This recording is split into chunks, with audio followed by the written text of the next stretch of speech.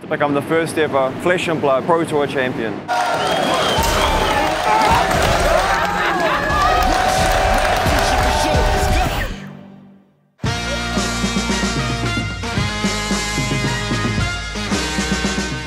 I'm Pablo Pintor. I came from Spain, from a little town in Madrid called Aranjuez, and I have won the first Pro Tour of the Flesh and Blood organized play, and I'm feeling incredible right now.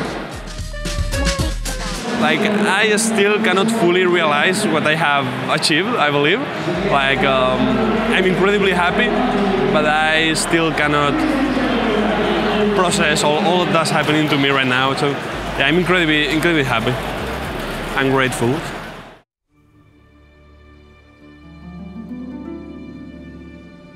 My name is Matt Rogers. I'm from New Zealand and I'm here to play the first Flesh and Blood Pro Tour.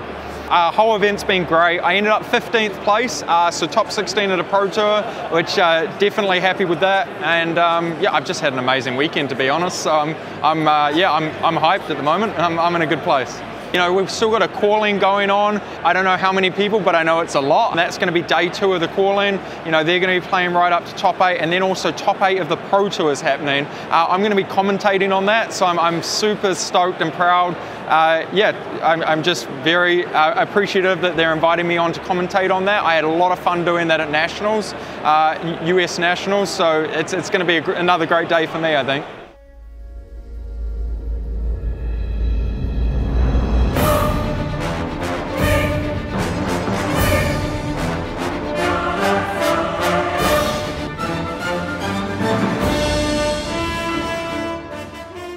So I didn't even imagine topping the event because we switched in our locals. The only one I go to, we switched to Blitz after the ProQuest season, and I didn't get any games in on Prism or in CC since March 5th, I think. That's when I qualified by winning a PQ. I don't know, we'll see how it goes. I guess I'm into chain, the only chain in top 8, the hardest matchup. So I need to get lucky a couple more times. I had a pretty rough start at the tournament. I lost my first 2 rounds. I had to win almost every other game. And yeah, I'm playing the top 8 in the Pro Tour. I'm so happy that I was able to make the cut. I will play against Prism, my first matchup, so let's hope it goes well. But yeah, just being here is already a blessing, so I'm pretty happy with it.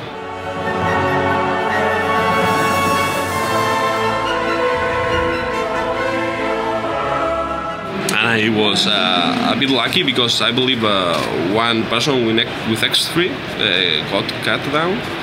So yeah, I was hoping that I was not that person. But yeah, that was pretty good. I had a lot of really exciting games. I even got to play with Matt Rogers, so that was an experience.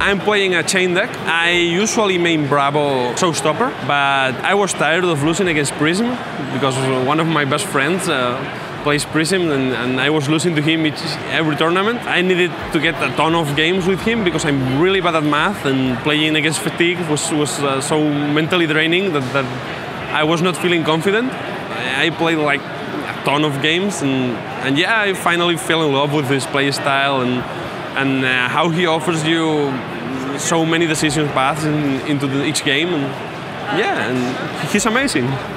He will be living legend pretty soon too.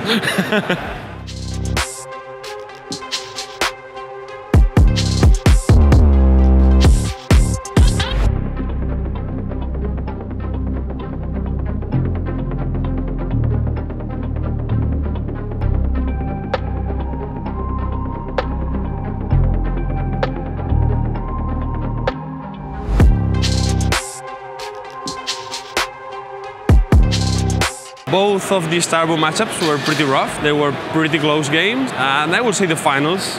The finals was a fierce battle, yeah. Could have gone either way. So proud of that game, to be honest. It was a great game.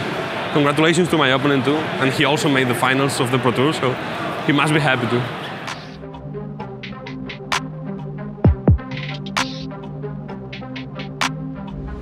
When I dropped to 1 life, I had to play with my bunnies for 1 turn, and it was either win or die. And yeah, it was a pretty stressful situation, pretty amazing.